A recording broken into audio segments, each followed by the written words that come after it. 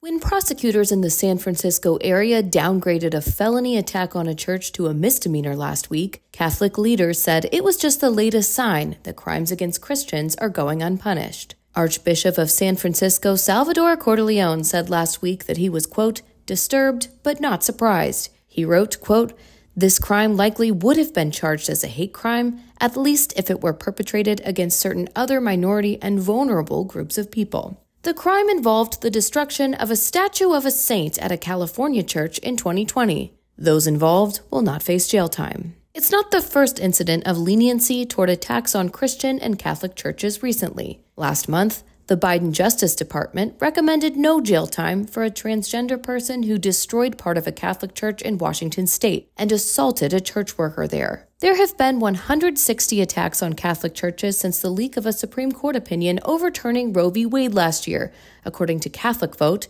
an organization that tracks those incidents. But critics say the Biden administration has put far too little effort toward policing the attacks. They also note the FBI has instead looked at targeting Catholic churches for surveillance. The FBI in the Richmond field office was looking to put sources in churches, have informants in Catholic parishes. That's what they were looking to do. Someone needs to give them a lesson in the First Amendment. Despite a spate of attacks over the past year on churches and anti-abortion clinics, the Justice Department has made relatively few arrests. Even fewer appear to have been charged as hate crimes, with some perpetrators facing only vandalism charges. Sarah Bedford for the Washington Examiner.